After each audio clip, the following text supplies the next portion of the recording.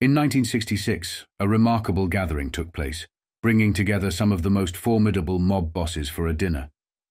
This event was not an anomaly. For years, influential mobsters had convened in public settings, sharing meals without facing repercussions.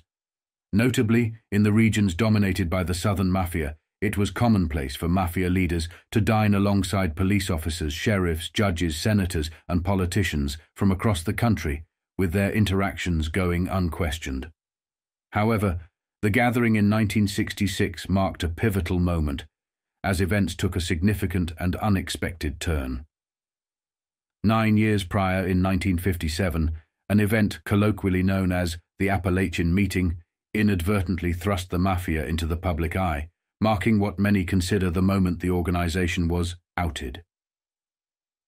Following this exposure, the 1960 election saw John F. Kennedy ascend to the presidency, with his inauguration taking place in 1961. Tragically, in 1963, Kennedy was assassinated, a pivotal moment in American history. Fast forward 3 years, and the very architects of the underworld, those influential men, convened once again.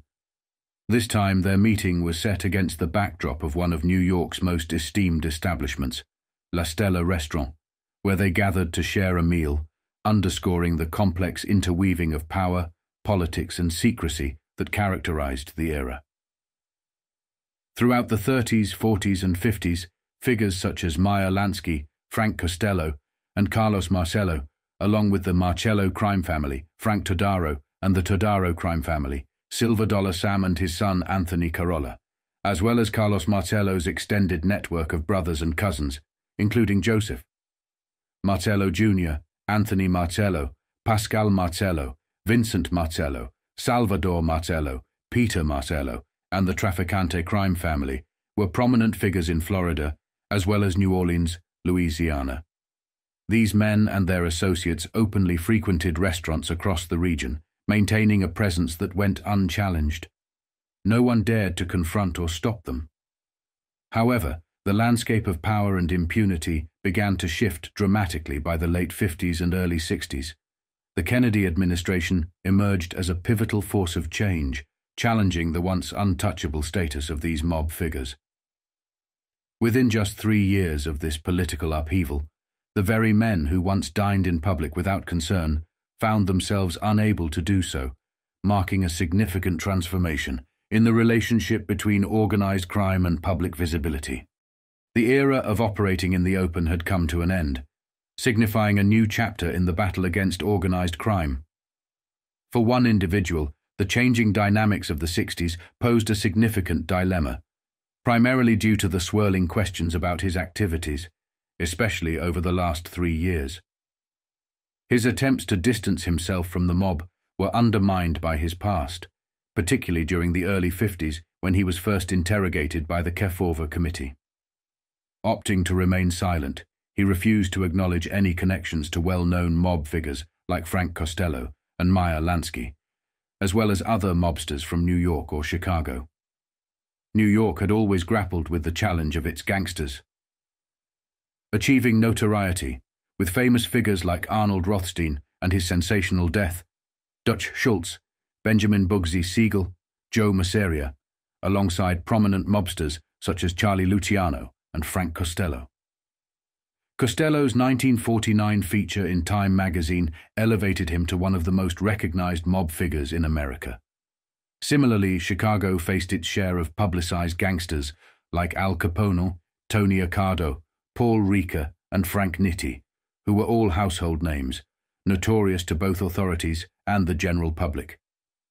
However, the intricate operations of organized crime remained largely misunderstood, with few recognizing that these figures were investing vast sums of money across America, including significant investments in Louisiana since the 30s. It was Carlos Marcello who emerged as one of the most formidable figures in this landscape. His power stemmed from the trust placed in him by the entirety of the national mafia, including New York and Chicago's most influential mobsters. Marcello was seen as the custodian of a billion-dollar empire, with Frank Costello and Luciano referring to him as the best investment of their lives.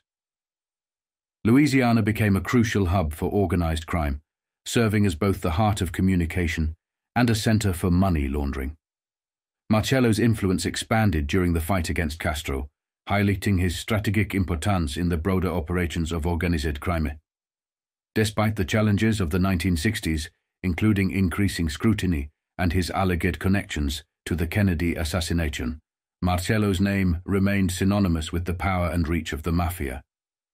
His leadership signified a pivotal era in organized crime, where the complexities and scale of operations were underpinned by strategic investments and alliances, shaping the underworld in ways that would resonate for decades to come.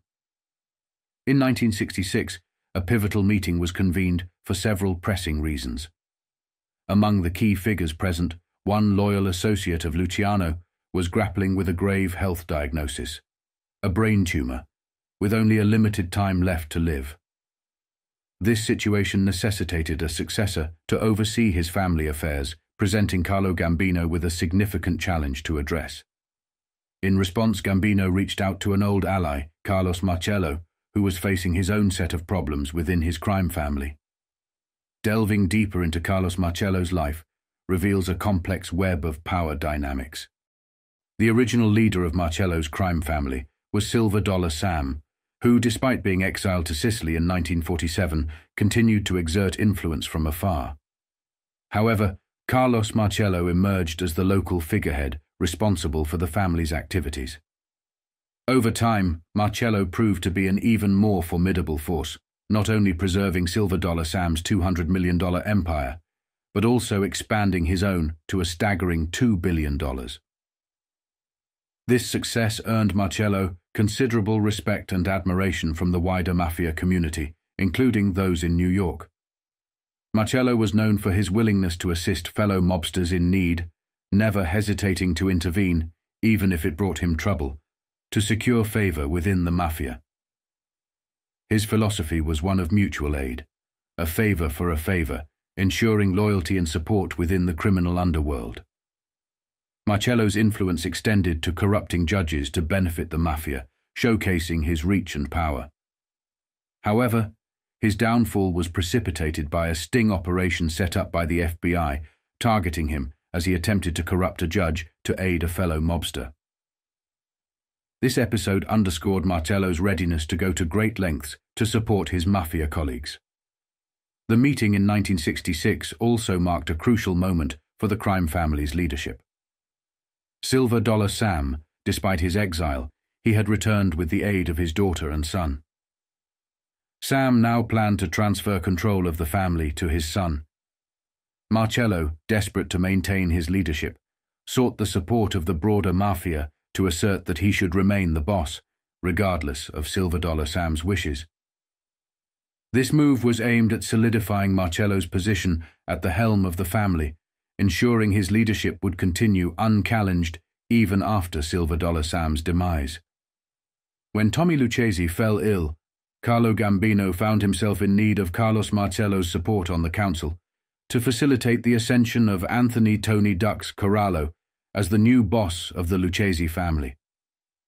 Gambino, confident in his alliances, knew he could count on figures like Joseph Colombo and the support from key members of the Genovese family, Mike Miranda and Tommy Eboli, further solidified his position. In exchange, Marcello received Gambino's backing to remain the undisputed leader of his own family.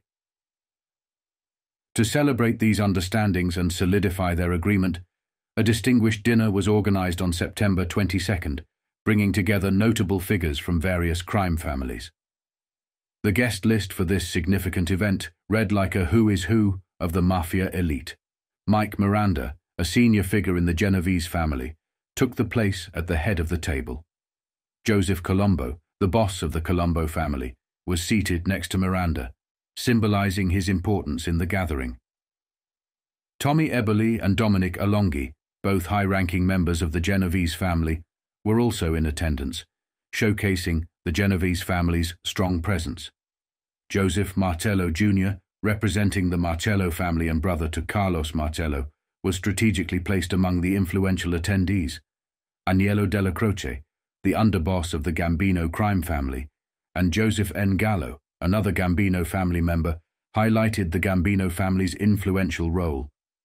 Frank Gagliano and Anthony Carolla, the latter being the son of Silver Dollar Sam, connected the gathering to historical mafia roots. Trafficante Jr. and Carlos Marcello were present, with Marcello positioned next to Carlo Gambino, underscoring their pivotal roles and close alliance. This assembly of mafia powerhouses underscored the intricate web of alliances, rivalries, and mutual interests that defined the operations of organized crime during this era. The dinner on September 22nd was not just a social occasion, but a strategic meeting that reinforced the existing power structures and agreements within the American mafia. Carlos Marcello reflected on the ordeal with a mixture of disbelief and resignation, recounting, "We barely walked in, hadn't even placed our orders, when we were arrested and taken straight to the police station." This incident catapulted Carlos Marcello, already a towering figure in organized crime, into the national spotlight. Newspapers across New York and his native Louisiana plastered his face on their front pages, marking him not just as a mobster, but as an object of fascination. The public, especially in Louisiana, was captivated by the idea that one of their own was influential enough to sit alongside New York's most powerful mafia families. The arrest sparked widespread speculation about the purpose of the meeting, with rumors quickly spreading that Marcello's status as the boss of bosses was under threat from the returning Silver Dollar Sam. This newfound media attention was the last thing Marcello desired, especially so soon after the Kennedy assassination, a period when he preferred to maintain a lower profile. The speculation and rumors only intensified the media frenzy, pushing the Marcello crime family back into the limelight, a place Marcello was keen to avoid. Despite his efforts to control the narrative, Marcello's own actions and the circumstances surrounding him only fueled public interest and speculation, making his situation increasingly difficult to navigate. Upon his return to New Orleans, Carlos Marcello received a tumultuous welcome. The scene was chaotic, brimming with press photographers and an FBI agent who had been keeping tabs on him for quite some time. This agent, Special Agent Patrick Collins, made his way through the throng to confront Marcello. Whatever Collins said to Marcello ignited a fiery response, with Marcello retorting loudly, "I am the boss." In a moment of anger, Marcello shoved someone aside and landed a punch on the FBI agent's face. Marcello later claimed ignorance of Collins's identity as an FBI agent, suggesting his actions were spurred by sheer anger rather than personal vendetta. Despite this, some argue Marcello was well aware of whom he was attacking. This incident, though occurring in 1966, did not lead to immediate consequences for Marcello. It was not until 1970 that he faced punishment, serving a brief sentence and paying a $5,000 fine. Nonetheless, this event began to weave a complex narrative connecting various figures across Louisiana and Texas, particularly in New Orleans and Dallas. The public's dissatisfaction with the Warren report, which failed to quell their thirst for answers regarding the Kennedy assassination, only deepened the intrigue. Witnesses called upon to testify discovered alterations to their statements, prompting journalists to delve deeper. Conversations about Lee Harvey Oswald's ties to Jack Ruby and Ruby's links to organized crime began to surface. Carlos Marcello, Guy Bannister, and the activities of Cuban exiles and their murky connections with the CIA and the mafia became topics of fervent discussion. It was clear to many in New Orleans that the mafia, with Marcello at the helm, had a significant role in these events. For Marcello, the situation was becoming increasingly dire. With Robert Kennedy still alive, the mafia did not perceive John Kennedy as a direct threat, but recognized the necessity of dealing with John to ultimately target Robert. Robert Kennedy's potential political resurgence, eyeing a senatorial seat with aspirations for the presidency, represented Marcello's worst fear. It was imperative for Marcello to act, setting the stage for a dark chapter in American history. In the secretive meeting in New York, the mobsters discussed a matter they believed was confidential, yet it inevitably leaked to various sources. The focal point of their conversation was the imprisonment of Jimmy Hoffa, who was imprisoned in 1967, a direct result of Robert Kennedy's aggressive actions against organized crime. Amid this turbulent backdrop, Carlos Marcello had to confront a significant threat in Louisiana, a notorious informant named Ed Partin. Partin, instrumental in Hoffa's conviction, seemingly underestimated the gravity of crossing paths with Marcello. Although aware of Marcello's reputation, Partin failed to grasp the full extent of Marcello's influence and power. Hoffa, harboring a deep-seated desire to eliminate Robert Kennedy, allegedly approached Partin while inebriated, suggesting he contact connections in the South to handle Kennedy. Despite Partin's lack of directness to Marcello, Hoffa's assumption placed Partin in a precarious position. Acting on Hoffa's threat, Partin relayed the information to Kennedy, effectively becoming an insider informant for the Kennedy camp. In response to this complex web of betrayal and intrigue, Carlos Marcello was reportedly allocated a budget of $2 million in late 1966 to orchestrate Hoffa's release from prison. This period also saw Marcello gaining significant media attention, further complicating the narrative. The incarceration of Sam Momo Giancana in 1965 marked a pivotal moment for the Chicago outfit, leading to significant organizational shifts. Giancana's refusal to testify under an offer of immunity before a federal grand jury investigating organized crime in the Chicago area led to his imprisonment for contempt. This event prompted the return of Tony Accardo to the forefront of the organization, assuming control and steering the outfit through a turbulent period. Released on May 31, 1966, Giancana's freedom was short-lived. Seeking refuge, he fled to Latin America, only to be expelled by Mexican authorities on July 19, 1974. During his absence, the Chicago outfit, under the stewardship of Accardo and Paul Ricca, underwent strategic changes, particularly in the realm of gambling operations, which were a significant source of income for the organization. The 1966 meeting, while not directly addressing the internal dynamics of the Chicago outfit, acknowledged the seamless transition of leadership back to Accardo and Ricca. This shift underscored the outfit's resilience and adaptability in the face of legal challenges and leadership vacuums. Giancana's imprisonment and subsequent flight was a direct repercussion of the Kennedy administration's aggressive crackdown on organized crime, illustrating the far-reaching impact of political policies on the criminal underworld. This period of upheaval within the Chicago outfit exemplifies the interconnectedness of politics, law enforcement, and organized crime during the mid-20th century. After President John Kennedy's assassination in 1963, many figures in the underworld naively believed that their operations would soon return to business as usual. However, they gravely underestimated the situation.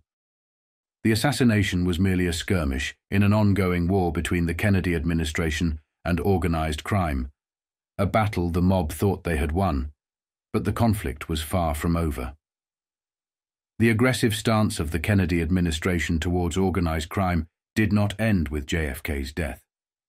It had set into motion a series of events that continued to challenge the mafia's operations.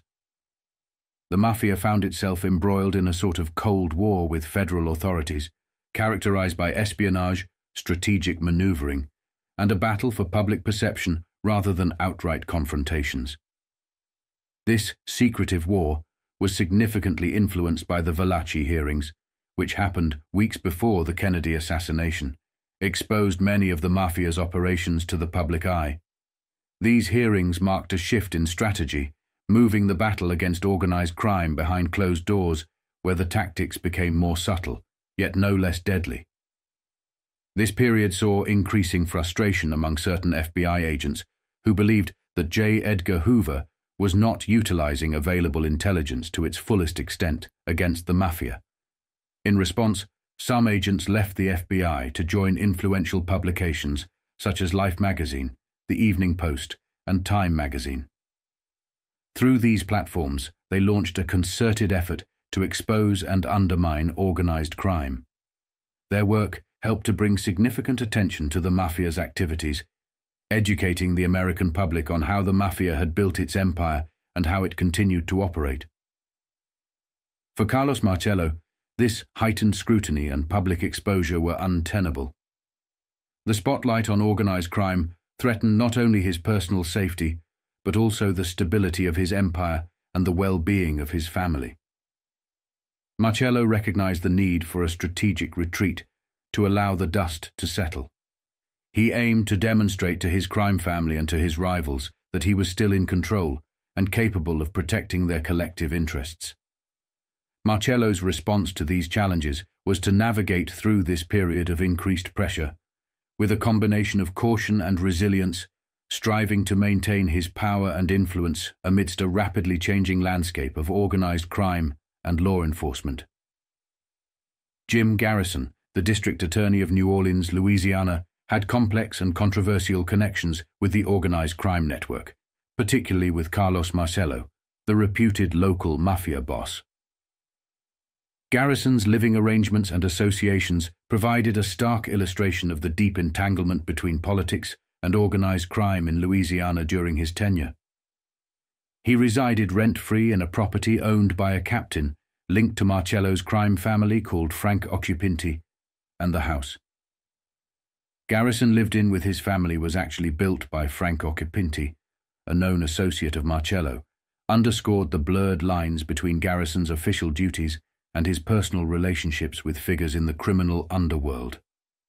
Despite the clear connections and favors received from individuals within Marcello's circle, Garrison publicly described Marcello as an honorable man and a mere tomato salesman, not a mafiosi, even in the face of substantial evidence to the contrary. This portrayal came during the House Select Committee hearings on assassinations in 1975, highlighting the extent to which Garrison was perceived to be under the influence or control of organized crime. The political landscape of Louisiana at the time seemed to be heavily influenced, if not outright controlled, by Marcello's operations. This influence was so pervasive that when Garrison initiated an investigation into the Kennedy assassination, Robert F. Kennedy remarked that Garrison's failure to arrest Marcello indicated that his investigation might be conducted on Marcello's behalf. Garrison's investigation, which famously included figures like David Ferry, often appeared to be stymied or diverted when it neared individuals connected to Marcello. Ferry, a pilot and associate of Marcello, became a significant figure in Garrison's investigation, but was only seriously considered a suspect after his death. Despite interviewing Ferry shortly after the assassination and uncovering his connections to Marcello, Garrison took no immediate action against him. Similarly, Garrison's investigations into Guy Bannister, another associate of Marcello, yielded no substantial actions, despite clear evidence of Bannister's involvement with Marcello on the day of the assassination. Garrison's inquiry also touched on Ed Partin, a figure who had testified against Jimmy Hoffa. Garrison aimed to discredit Partin, possibly to undermine the case against Hoffa, and by extension damage Partin's credibility. However, Partin remained steadfast, selling his story to Life magazine, which inadvertently escalated his conflict with Marcello and led to Partin leaving Louisiana, never to return. If Garrison was indeed conducting an investigation to seek justice for the Kennedy assassination, aiming to continue Robert F. Kennedy's legacy of combating organized crime, his actions seem paradoxical, particularly in his treatment of Ed Partin. Partin, who played a crucial role in the prosecution of Jimmy Hoffa, a major target of Robert Kennedy's crackdown on organized crime, should have been seen as an ally in Garrison's purported quest for justice. However, Garrison's vendetta against Partin appears to align more closely with the interests of Carlos Marcello, a notorious mafia figure, than with those of seeking justice for the Kennedy assassination or honoring Robert Kennedy's efforts against organized crime. By aggressively pursuing Partin, Garrison could have been perceived as working to undermine one of Robert Kennedy's significant achievements, rather than advancing the cause of justice for the assassination of President John F. Kennedy. This approach suggests that Garrison's investigation might have been influenced, whether directly or indirectly, by Marcello's interests. Marcello had a vested interest in discrediting Partin, given Partin's testimony against Hoffa, which had detrimental effects on the organized crime network. My documentation of these events in articles from Look, Life and Time magazines serves as a crucial exposé, shedding light on the complex and often contradictory nature of Garrison's investigation. By highlighting the apparent conflict between Garrison's stated goals and his actions, my work contributes to the understanding of the intricate web of relationships and interests that may have influenced the investigation into one of the most pivotal and controversial events in American history. This nuanced portrayal underscores the challenges in disentangling the threads of justice, political ambition, and organized crime's influence, offering readers a deeper insight into the tumultuous period following the Kennedy assassination and the ongoing battle against organized crime spearheaded by figures like Robert Kennedy. The complex web of relationships and the apparent protection of Marcello and his associates by Garrison paint a picture of a legal and political system deeply infiltrated by organized crime. Garrison's actions, or lack thereof, regarding key figures linked to the Kennedy assassination suggest a compromised investigation influenced by his connections to Marcello, thereby shielding significant mafia figures from scrutiny and possible prosecution. Carlos Marcello was one of America's most formidable mob bosses, wielding immense power across a vast territory. FBI documents reveal that in the 50s, he was involved in property transactions amounting to around $1 billion, illustrating his immense wealth. His lawyer famously remarked that the only way to remove Marcello from Louisiana was by pointing a shotgun at his head. Following the Kennedy assassination, Marcello was aware of some loose ends but underestimated their extent. Stories began to emerge, tracing back to his criminal syndicate and associates like David Ferry, Guy Bannister, and others. This narrative also delves into Lee Harvey Oswald's actions, particularly his attempted assassination of Edwin Walker, a political figure whose interests clashed with Marcello's. Oswald's connection to Marcello and the subsequent assassination attempt on Walker highlighted the intricate ties within this criminal network. After the attempt on Walker, Oswald reportedly boasted around Dallas, creating an aura of invincibility around him. This perception, fueled by his connections, might have emboldened him to undertake further audacious acts, believing he could escape the consequences. Carlos Marcello's primary advantage was his ability to remain unlinked to organized crime. He was known to socialize with mobsters in Louisiana, but as the 50s and 60s progressed, he became more cautious with his actions and criminal enterprises. This shift was partly due to a significant personal and public setback during the Kefauver hearings in the 50s, where he was labeled a pimp, narcotics trafficker, and involved in prostitution, activities deemed dishonorable not just in general society, but also against the values of Sicilian culture, despite his status as a mafioso.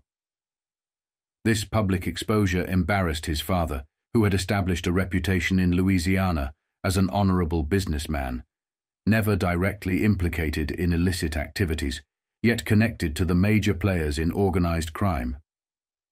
The accusations deeply affected his father, who, unable to face his community in Louisiana, decided to return to Sicily, his homeland, with his wealth. Tragically, he died on the journey back, leaving Marcello heartbroken and fostering a deep resentment towards the authorities in Washington, whom he blamed for his personal loss. Marcello was quoted as expressing a lasting hatred for those down there in the capital. When Marcello received his father's body, the event was a poignant reminder of his loss, a memory that would haunt him. 7 years after the ordeal, Marcello found himself in another intense situation, facing scrutiny at a Senate hearing led by Robert F. Kennedy. This encounter further solidified his adversarial stance against the political figures who had caused him so much personal anguish. The 1960s marked an intense period of conflict against organized crime, yet many of the top mob bosses, including Carlos Marcello, seemed untouchable, their wealth and power unscathed by the legal system. Despite these apparent victories, Marcello faced a significant setback during this era, prompting him to counterattack against the FBI and other authorities targeting him. It was during this time that some of Marcello's political shields, like Jim Garrison, came under FBI scrutiny. Garrison, sensing the danger, sought Marcello's protection, aligning their interests against the pressures from Washington. This partnership deepened when Garrison, unexpectedly flush with cash, initiated a private investigation into the Kennedy assassination, a move that aligned with Marcello's need to manage leaks and potential threats. Marcello orchestrated what was termed a fishing expedition to identify and manage individuals who could either be dangerous or useful to his cause. Those who threatened to incriminate him were eliminated, while those promoting theories of a broader conspiracy, which could divert attention from Marcello's activities, were spared. This strategy led to the silencing of many witnesses who could have provided a cohesive account of the events surrounding Kennedy's assassination, including individuals closely tied to Marcello. David Ferry, a key figure linked to Marcello, found himself in a precarious position when he communicated with Garrison without Marcello's knowledge. In the underworld, Marcello dominated. Failing to inform the boss about interactions with authorities was tantamount to signing one's own death warrant. Ferry's oversight, compounded by his engagement with Garrison without the presence of Marcello's lawyers, sealed his fate. A few days after the assassination, when Garrison spoke to Ferry, Ferry was initially accompanied by a lawyer, Jack Wasserman, Marcello's chief legal defender, highlighting the tight controls Marcello maintained over his associates' interactions with law enforcement and legal authorities. As Jim Garrison's investigation into the Kennedy assassination gained momentum in 1967 and 1968, Carlos Marcello worked diligently to solidify his position within the criminal underworld. He convened a strategic meeting with notable figures such as Santo Trafficante, Joseph Colombo, and key members of his own organization, including his lawyers Jack Wasserman and Frank Gagliano, as well as Frank Gagliano, Anthony Carolla, and his brother Joseph Marcello. They gathered at LaStella Restaurant, symbolically completing a meal they never ordered previously, as a bold statement of defiance against the authorities in Washington, asserting their innocence and untouchability. Carlo Gambino was notably absent due to illness, yet Marcello ensured his alliance was known. Despite this show of strength, Marcello faced increasing pressure. The state of Louisiana began to take actions against him, although he had effectively corrupted the state legislature to neutralize potential threats. This period also saw Marcello coming under fire from the media, with Life magazine in 1967 alleging his involvement in a $2 million fund aimed at freeing Jimmy Hoffa from prison. The magazine further accused him of manipulating Louisiana senators, exposing the depth of his influence and the challenges he faced with increasing public scrutiny. Further complicating Marcello's situation was the exposure of his criminal syndicate's involvement in gambling, sports rigging, union manipulation, and political corruption. Additional reports highlighted the syndicate's operations in the Bahamas, revealing early indications of the islands being used as hubs for cocaine smuggling into the United States, a precursor to the massive drug trafficking operations that would dominate the 70s and 80s. Marcello was a pioneer in many respects, not only in gambling and real estate, but also in narcotics trafficking. He established new drug trafficking routes into America, making early connections with Mexican cartels and working closely with the French Corsican mafia. His operations in the South became the heart of money laundering, which remained largely under the radar of authorities like Robert Kennedy. Understanding Carlos Marcello's influence requires an appreciation for the criminal infrastructure of the South, where his power extended far beyond traditional mob activities. New Orleans, in contrast to New York's Murder Incorporated, boasted connections with right-wing militia, ready to support Marcello's operations. These militias were instrumental in training Cuban exiles for the CIA, highlighting Marcello's significant involvement in and contributions to covert operations, including the Bay of Pigs invasion. Marcello's extensive CIA connections and his eventual exposure alongside the Gambino crime family in the savings and loan crisis further underscore his complex and far-reaching influence in American organized crime and beyond. During the tumultuous period between June 1967 and 1968, as Jim Garrison's investigation into the Kennedy assassination was winding down, another seismic event would captivate and horrify the American public. One of Carlos Marcello's most prominent adversaries in the realms of politics and civil rights, Martin Luther King Jr., was tragically assassinated. The connections between this event and the South, including its implications and motivations, will be explored in depth in my upcoming documentary on Marcello. Shortly after the loss of Martin Luther King Jr., another stunning tragedy occurred. Robert Kennedy, a formidable opponent of Marcello who had once had him deported, was also assassinated. These back-to-back assassinations left the nation reeling and marked a profound period of upheaval in American history. Meanwhile, Jimmy Hoffa was incarcerated, closely following reports in Life, Time, Look, and other magazines that detailed significant financial misappropriations from the casinos he had helped finance. These revelations were unfolding as the 70s dawned, heralding a new era of conflict within organized crime. This forthcoming struggle would claim the lives of established figures, such as Sam Giancana, Jimmy Hoffa, and Johnny Roselli, among others, who would not live to see the outcome of this burgeoning war. This series of events underscores the volatile intersection of organized crime, politics, and civil rights movements during a pivotal era in American history. My documentary will delve into these complex relationships and their lasting impact on the nation, offering insights into the forces that shaped these turbulent times.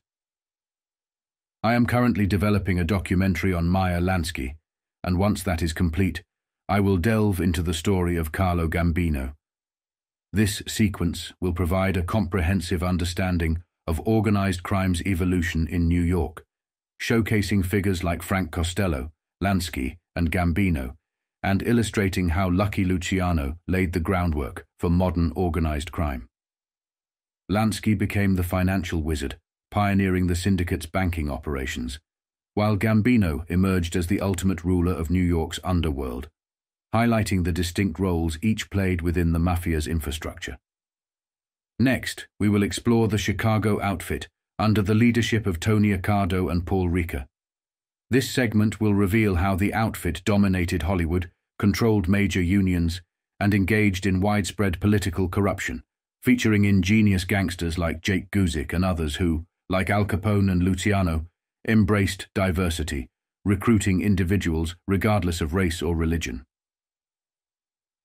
Understanding Chicago's mafia scene sets the stage to compare it with the Southern Mafia, particularly focusing on Santo Trafficante in Florida and Miami, and Carlos Marcello in New Orleans.